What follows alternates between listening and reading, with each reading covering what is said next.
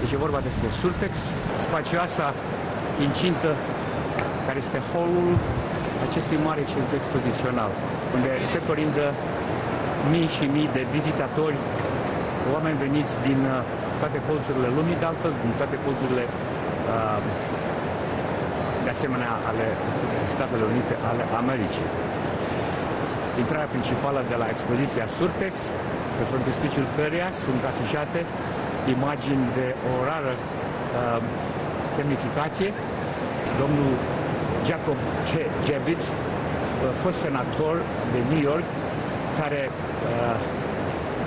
a întemeiat și a pus bazele acestui extraordinar trade show. Mr. Yoshi, how are you? Fine, thank you. We're doing great. Could you tell me something when you'll be here on the floor? Are you happy with the show? Yeah.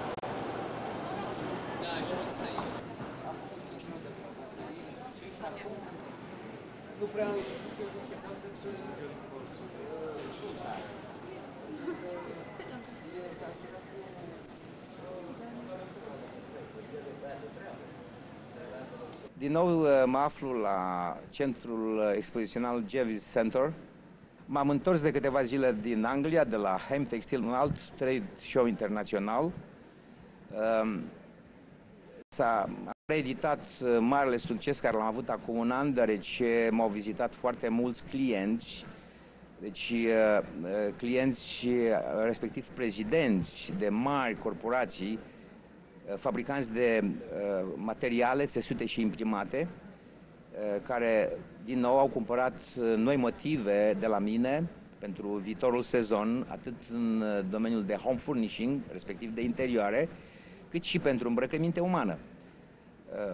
Îmi pare bine că pot să fac cinste țării care m-a adoptat, Statele Unite ale Americii, și în același timp țării mele de native, România. Să reamintesc și să subliniez că banii lumii aici sunt, în Statele Unite, și că toți ceilalți din lume, din celelalte țări, vor să-și desfacă și să-și vândă produsele pe piața din Statele Unite ale Americii.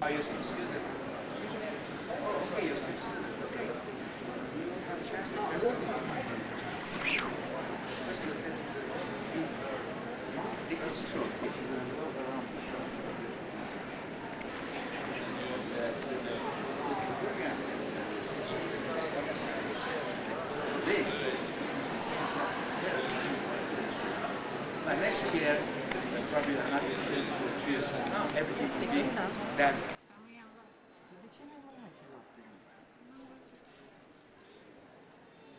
Așa trage Romanian flag, because this is the original. Asta este steagul original de unde ne tragem. Dar l-am pus aici pentru că sunt foarte noroc. Așa că noroc mi-a purtat, enorm.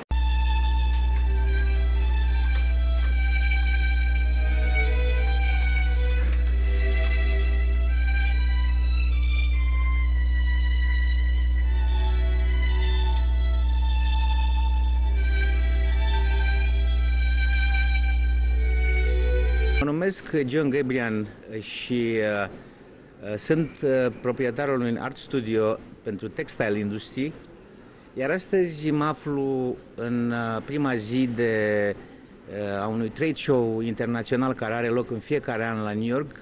Este destinat în exclusivitate industriei textile mondiale. Aici s-au prezentat peste 300 de designeri din toată lumea, reprezentanții țărilor lor. Noi modificăm moda din anul următor atât în apparel industry cât și în home furnishing industry. Deci, așa cum spuneam, astăzi mă aflu în prima zi a expoziției. Mâine și poimâine vor mai fi încă alte 2 zile, unde probabil vor veni câteva zeci de mii de, sigur, adică nu probabil, vor veni câteva zeci de mii de cumpărători, vizitatori, vor fi directori general, proprietari de fabrici din toată lumea, de fabrici de textile. Sigur că ei vor veni să cumpere noutățile în materie de design și de culoare pentru următorul an, fiind vorba de toate cele 4 sezoane, primăvară, vară, toamnă și iarnă.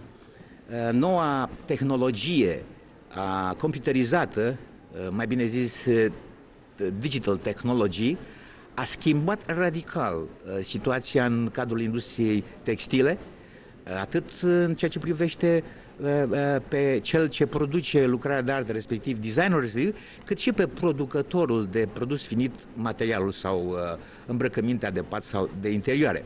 De ce? Pentru că timpul se scurtează cu mult mai mult de jumătate de execuție, deci de la creație până la produs finit.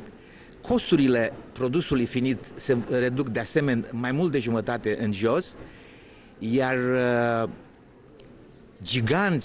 gigantele clădiri în care erau așezate gigantele mașinării producătoare de țesături, astăzi vor fi scoase afară, deoarece vor fi înlocuite cu câteva simple mașini ce vor ocupa câteva sute de metri pătrați suprafață.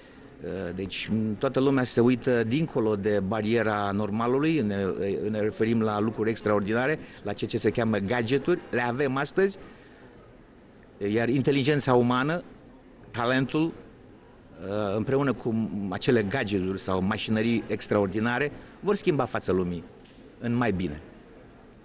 Atât am avut de spus. Vă mulțumesc!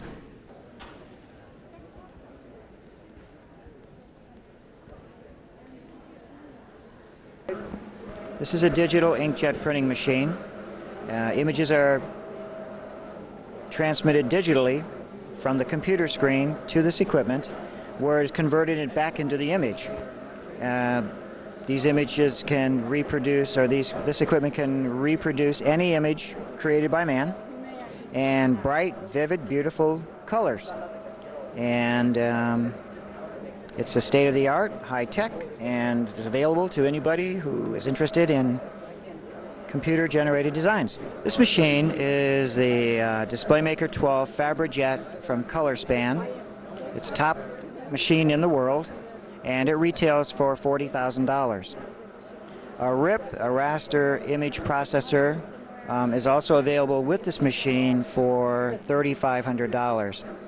The RIP is the software that actually converts the image into a language that the printer understands.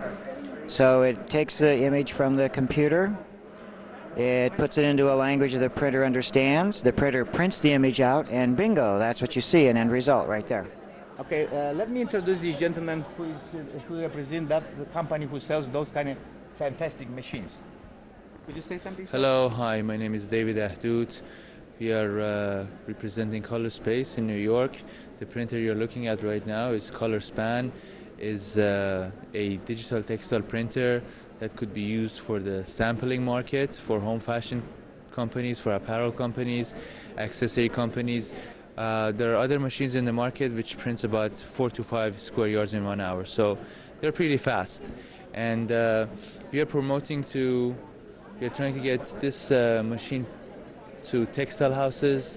Eu am să repet explicația dânsului, să-i spun că este o mașină care este fantastică pentru ceea ce se cheamă sampling în industrie, deci imediat apar ideile concretizate pentru noua schimbare de modă. Este foarte rapidă, lucrează 7 zile din săptămână, 24 de ore pe zi, produce infernal de mult. Deci ăsta înseamnă ceea ce spuneam mai devreme în studioul meu, de viitorul care este aici. Deci nu mai vorbim despre viitor, este vorba despre prezent. Mulțumim domnului David pentru explicația care ne-a dat-o și pentru permisiunea de a filma și continua istoria și să o terminăm care am pornit-o la mine în studio. Vă mulțumesc!